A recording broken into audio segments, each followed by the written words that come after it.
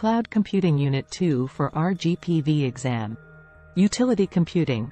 Utility computing is a model for delivering computing resources, such as processing power and storage, as a metered service similar to a public utility like electricity. In this model, customers only pay for the resources they use, and the provider can scale up or down the available resources based on demand. This allows organizations to avoid the upfront costs associated with building and maintaining their own IT infrastructure while still having access to the computing resources they need. Elastic computing. Elastic computing refers to the ability to dynamically allocate and deallocate computing resources based on demand. This is achieved through the use of virtualization and cloud computing technologies, which allow resources to be provisioned and deprovisioned on the fly. Elastic computing is particularly useful for workloads that experience fluctuations in demand, as it allows organizations to scale up resources during peak periods and scale them back down during periods of low demand. This can result in significant cost savings, as organizations only pay for the resources they use. Ajax, asynchronous, rich, interfaces. Ajax, or asynchronous JavaScript and XML, is a web development technique that allows for the creation of rich, interactive web applications.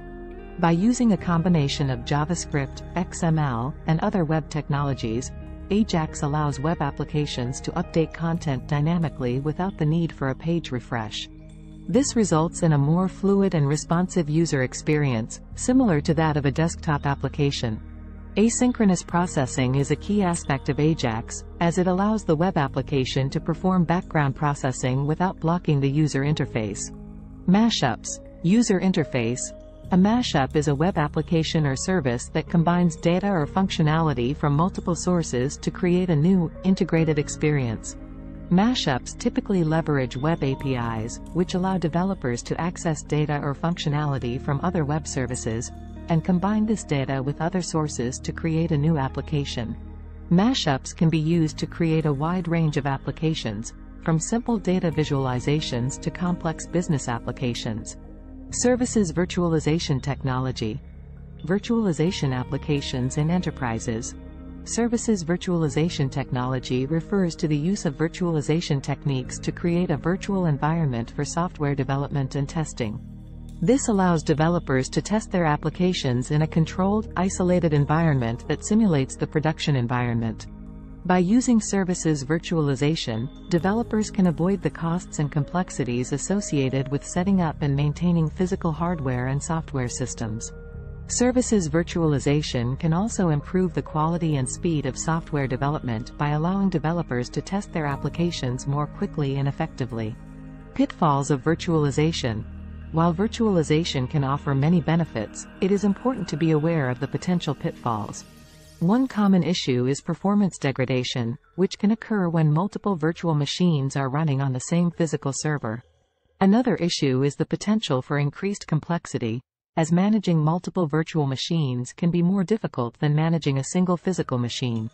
Security is also a concern, as virtual machines can be vulnerable to attacks that exploit weaknesses in the virtualization software or the underlying hardware. Multi-tenant software.